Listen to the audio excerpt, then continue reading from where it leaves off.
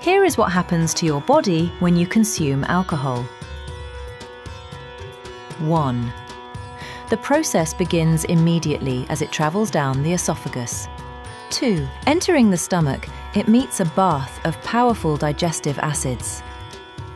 3. Here, alcohol molecules begin breaking down and absorbing rapidly. 4. In the small intestines, absorption becomes even faster and more efficient.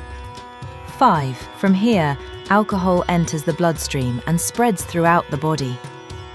6. Within moments, its effects reach organs, nerves, and metabolic pathways. 7. In the brain, alcohol alters neurotransmitter activity and slows coordination. 8. Muscles are affected too, receiving signals that impact strength and control. Eventually, these effects may lead to an energy crash, showing why moderation is essential.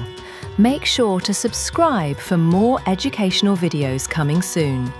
Your support motivates us to create even better content for you.